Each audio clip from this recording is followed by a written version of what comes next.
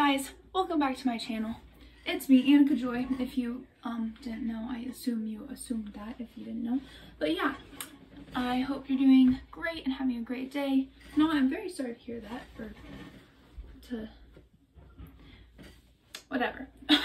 So, I am terrible at intros.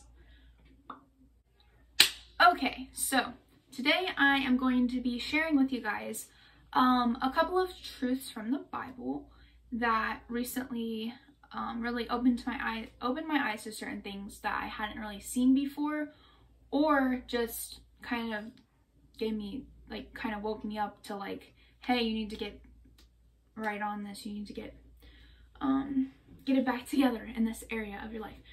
So recently my church had a revival meetings. So we had a speaker come and preach for several nights in a row, you know, and this speaker actually chose to just use the same 7 verses that are in the same passage and take like 1 or 2 verses each night and talk about that and really explain it. And the passage that he used was 2 Peter chapter 1 verses 1 through 7. I have my notes here. Pretty sure that's the right passage. Yeah. 2 Peter 1 through 7, and I am actually going to focus on verses 4 through, wait, no, sorry. Verses 5 through 7, yeah. It really just spoke to me, and I really do want to change, and I am already starting to try to change in certain areas. So, this is New King James Bible. If you're wondering. All right, so I'm in 1 Peter. Hang on. I didn't practice this. Sorry, guys. Okay, 2 Peter 1. I'll just go ahead and read 1 through 7 real quick.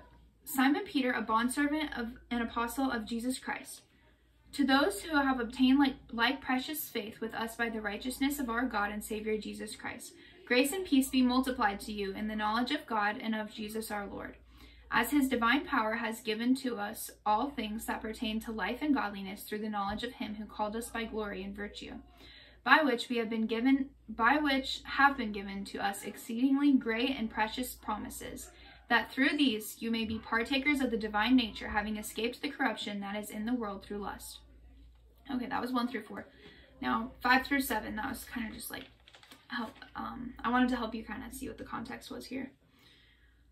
But also for this very reason, giving all diligence, add to your faith virtue, to virtue knowledge, to knowledge self-control, to self-control perseverance, to perseverance godliness, to godliness brotherly kindness, and to brotherly kindness love.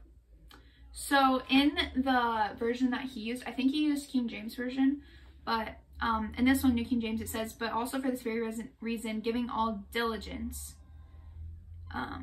And then it starts listing things. And in the other one, I think it used the word effort. And this verse especially really spoke to me because he started talking about, like, try to think about different things that you give a lot of effort in, or you put a lot of effort into in your life. And what are those things? So for me, some things that I know I put a lot of effort into are school. I try to get good grades.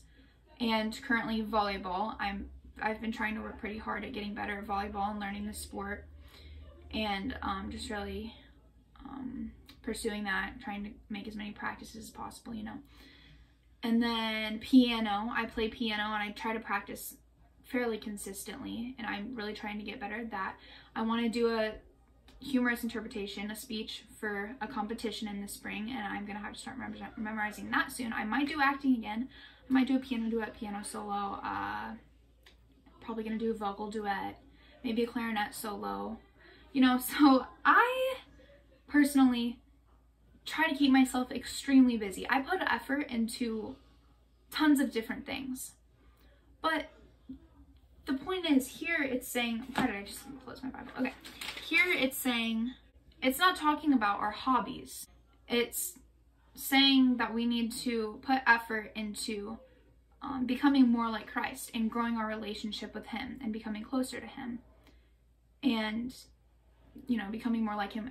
As we become closer to him, you will see these fruits more often come out of you. It will be more prevalent in your life. So another thing that I put a lot of effort into sometimes is bettering my relationships. And I do put effort into bettering my relationship with Jesus sometimes, but honestly, if I think about it, I feel like there are relationships in my life, there are people in my life who I often try to get to know better than I'm trying to get to know Jesus.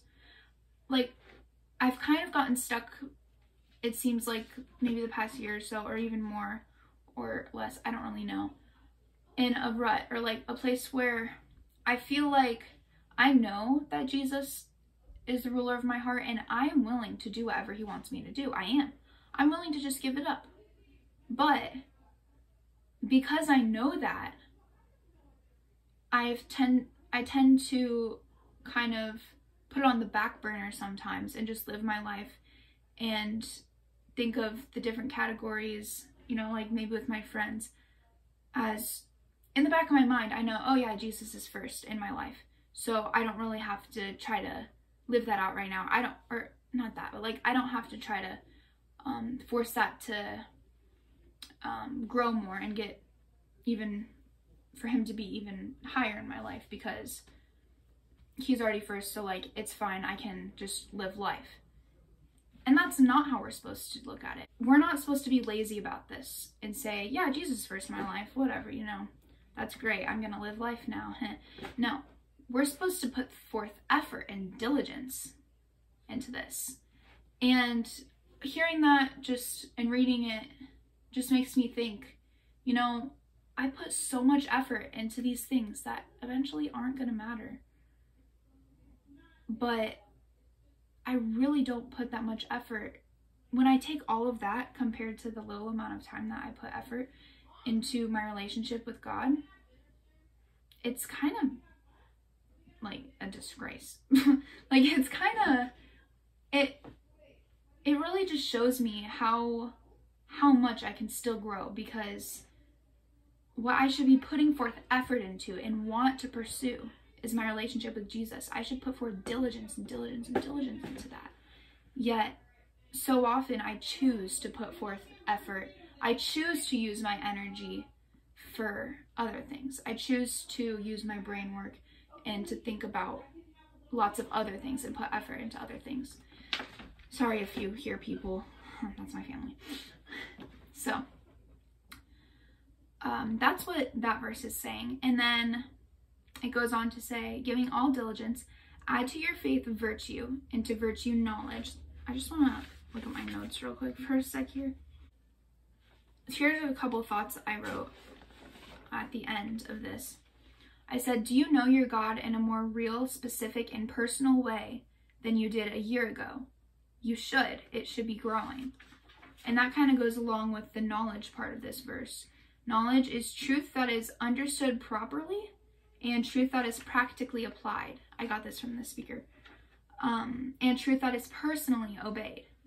So when I think about it, a year ago or even a month ago, since then, looking at myself now, evaluating now compared to then, have I grown in my relationship with God? Do I feel closer to him? And do I feel like I know more about him and that I know him better? That's really something to think about. And then the second thing is that I put is, how much effort are you putting into your relationship with Christ? So when I think about that compared to other things, I know I definitely need to put in more effort in that area. Thank you guys so much for watching this video. Please don't forget to like, comment, share, and subscribe. Also, sorry if I had to cut it off in a weird spot. I don't know if I'll have to or not. But this was actually a pretty long video, so I decided to cut it short and to split it in half. So the video that you guys just watched, the part 2 to that, I will upload that half as a separate video. So just be ready for that. Actually, I will, you know what, I'm just gonna go ahead and upload those both on the same day, hopefully around the same time for you guys. So if you just got done watching this one, feel free to go ahead and run and watch the other one. Yeah, So I will see you guys next time. Bye.